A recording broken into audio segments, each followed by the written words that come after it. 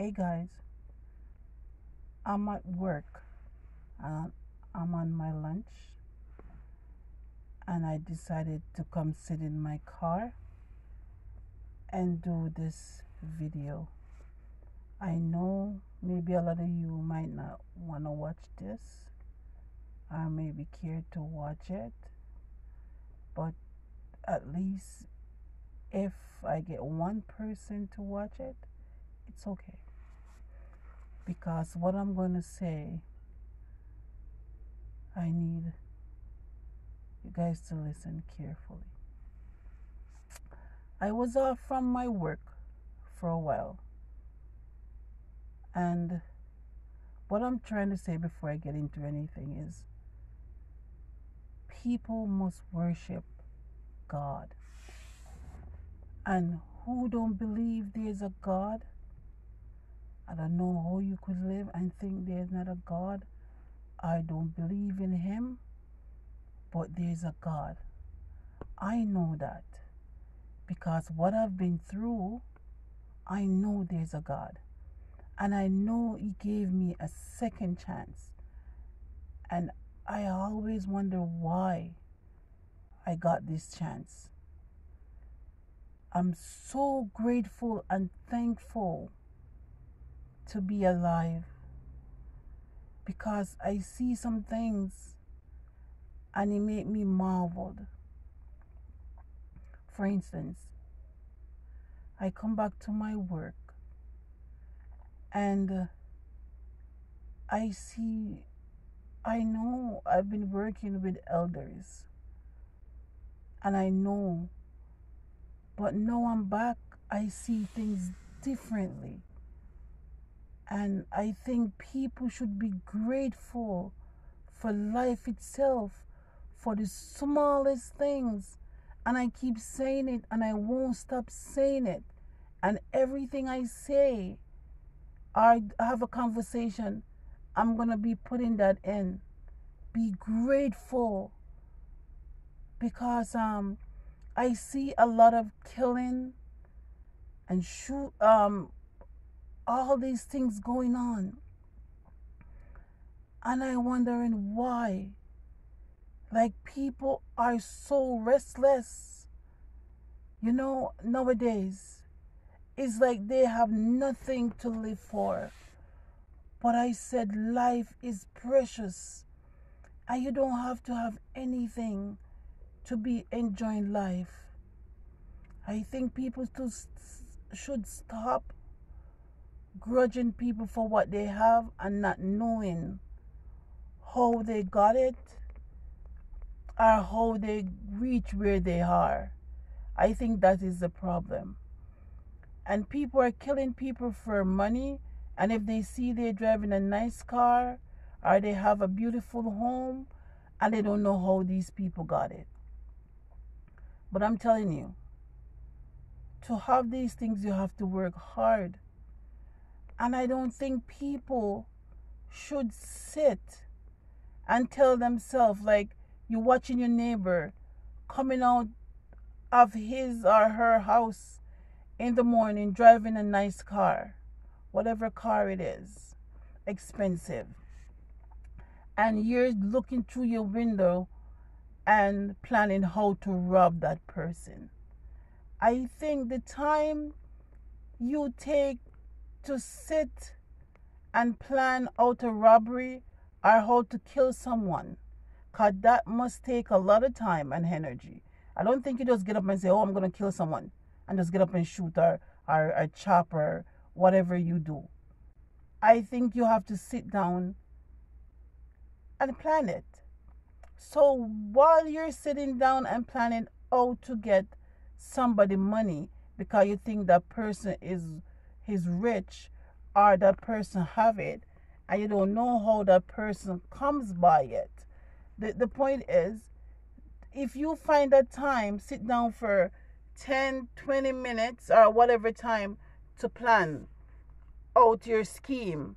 Don't you think that would be a good time for you to sit down at that point and plan how to go get a job or how to work or how to get some money so you could live like your neighbor next door, or have whatever your neighbor have next door. Which, I'm not saying it's right to be jealous of people to what they have, but still you could hope, and everybody have dreams, but not to sit and try to kill someone or hurt someone for what they have. People, life is too precious. And the time you take, I think people should go work. And the point is that there's some things that some people would never do. Some people go like, I wouldn't go sweep somebody's yard. I wouldn't go plant somebody. I wouldn't go do gardening. You know? But I always said this. Whatever you do it, and you do it proudly, and then you come home, you take a shower, you get dressed. No one would know what you're doing. But at the same time, whatever you're doing, just proudly do it, because it's going to be your honest bread. But people, I think you guys should stop. Be grateful. And as I was saying, I'm back at work, and I see these residents of mine. Sorry. And I think it's a reality check, because I saw a lady. She's young, in her early 50s. In her early 50s. And it's so sad, and she's in a wheelchair. I never met her because I was away for a while. And I asked her name, and I asked her, she always looks sad, but she's a beautiful lady. And I asked her, what's wrong? How did she get here? Because I'm always like that. I love to question. I like to know stuff. And she said, I was so good. I was walking one evening, and a car reversed and hit me, and the person just drove away. Like it's a hit and run, and leave me there to die. Somebody found me and called the ambulance, and I'm here in the wheelchair. And she's crying every day, and honestly, no one is perfect. And maybe it bothers, like before it would bother me. As a nurse, sometimes I would say, like, you do so much and maybe she don't appreciate it and stuff. But from where I'm coming from, I look at it and said, I understand her, because what I've been through, I wouldn't want at my age for someone to be showering me and taking care of me for the rest of my life. So therefore, that is what happening to her, and she's young, and I can relate to that. Like, she's complaining and crying, and I know exactly how she feels. And when I see her, I am so grateful, and I worship God even more, and I thank Him even more, because what I've been through. Because when I was sick, I couldn't walk for a minute, or I couldn't use my arms for a minute. And I look at this lady, and she said, I can't use my legs. And I'm looking and go like, that could be me in that wheelchair, crying. You know what I mean? And I said, God, give me a second chance. So I have to be grateful.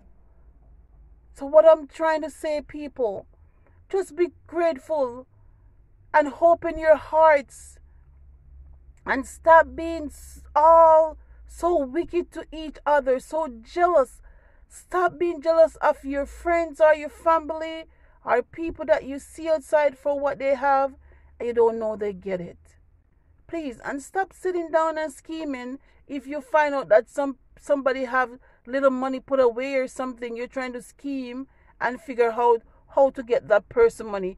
I set up outside waiting for that person to kill that person for that money. Come on, people. That person get up really hard and work for whatever that person have. So if that person can do it, you can do it. I always tell myself. Sometimes people say I'm so relaxed and stuff. I always tell myself, whatever you have, I could have it. You could drive a car, I could drive one too. It might be a different brand, but it's a car. You could have a house, I could have one too. You might have a 10 bedrooms, and I might only want two. Because at the end of the day, you only could sleep in one. So therefore, I always tell myself, whatever you have, I could have it.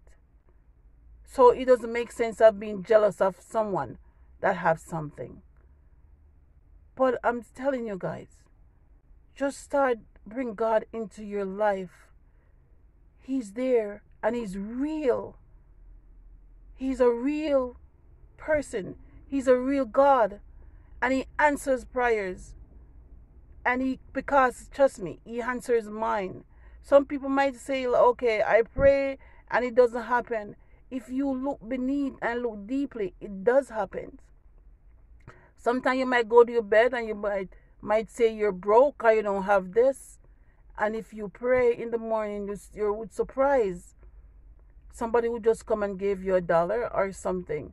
And but that person will even think like it's my prayer that answer. No. They feel like John just paused and give me this $1. But no, it's God that provided because He hear your cry. So He hear you in different ways. But you have to figure out when He hears you. He hears you.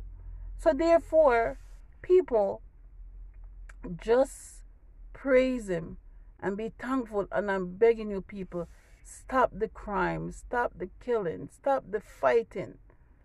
Try to love, open your hearts. Sometimes just avoid things. Just make simple things pass. You know? If it doesn't hurt you, why bother? Sometimes some people don't know better. So why should you condole someone who doesn't know better? Just learn to live and be happy. I'm begging you, please. Because I see it and I appreciate life more. And I'm going to enjoy it until He's ready for me the second time. Right? He give me a chance. So I'm going to enjoy it until He's really ready for me. Because life is precious. You don't have to have diamond and pearl. You don't have to have uptown or downtown. You don't have to have the world. Just the best part of it is you're healthy. You're not in a wheelchair. You're not lying in bed, bedridden, having bed sores.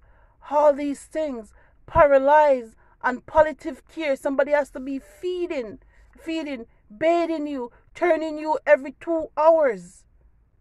You have to be grateful that is not happening to you. So I'm begging you guys, just stop. Stop for a minute and start looking to life and start enjoying what you have. If it's a banana or it's a pear, just eat it and thank Him for it. I'm begging you guys. Please subscribe and share this video. I would like you to share this video. At least someone could hear me and I could help somebody. Thank you.